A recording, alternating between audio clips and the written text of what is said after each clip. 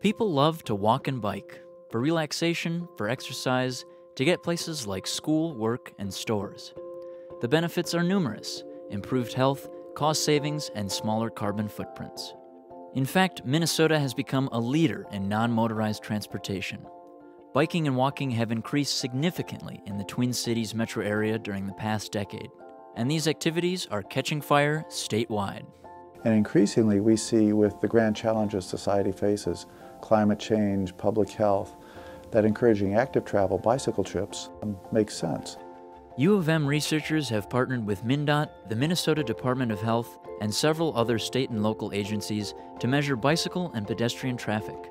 It really comes down to having more information about safety, where to make investments, the economic benefits, and the health impacts of bicycling and walking. Having those numbers to show that the investments are justified, are being used, is really valuable when talking to council members, when talking to the mayor's office and other decision makers.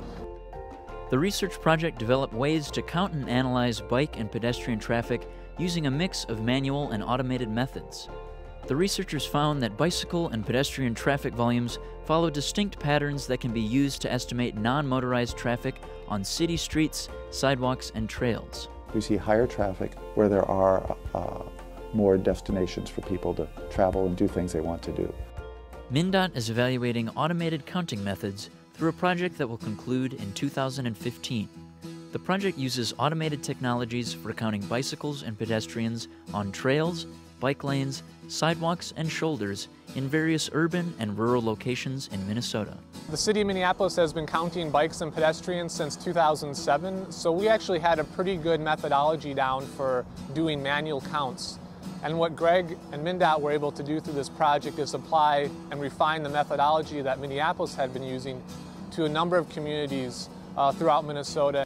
MnDOT also is considering how to incorporate such non-motorized traffic data into its existing traffic database. Researchers recommended that MnDOT coordinate statewide counts and work with local agencies to establish a network of automated monitoring sites across the state. The idea here is that by establishing networks of permanent counters in conjunction with short duration samples, we can completely characterize a traffic network. That's our goal. That's what we have for vehicles. We don't have it for bikes and pets.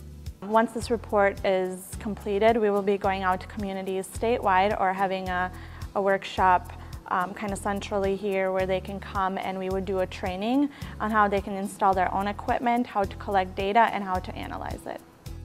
In addition to supporting state goals, this research also is contributing to federal traffic monitoring standards.